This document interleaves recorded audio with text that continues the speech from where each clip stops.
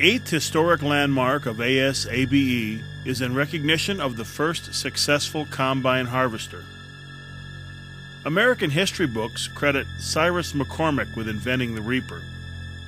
That's not the whole story as far as the residents of Climax, Michigan are concerned. In Climax, the story goes like this.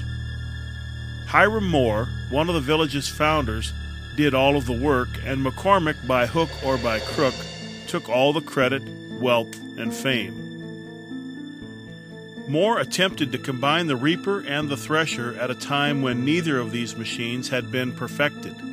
Hiram's combine machine successfully combined cutting, separating, cleaning, and bagging all into one operation.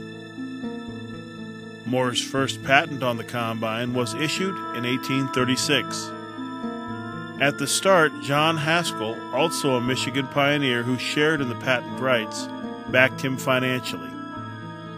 Before the machine was finally abandoned, Lucius Lyon, Michigan's first U.S. Senator, had invested considerable money in it. The people of Climax allege when Moore sent blueprints to a New York foundry, McCormick somehow always came up with a copy.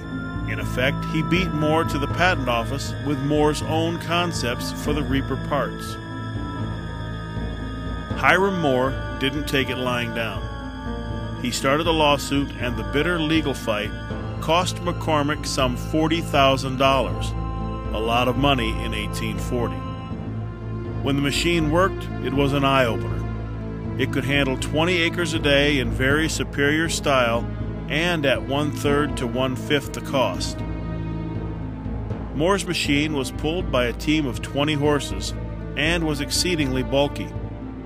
Its bull wheel was 10 feet high, and it took a high degree of maneuvering to get the combine turned around.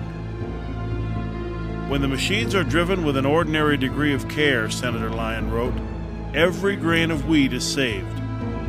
The machines will work on any ground that is free from large stones and stumps and may be operated by any man of common sense after 2 days' experience.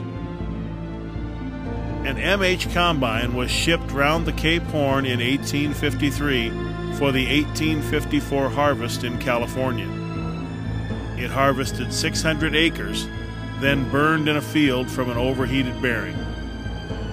But Moore's machine furnished valuable experimental data upon which other inventors later built commercially successful machines.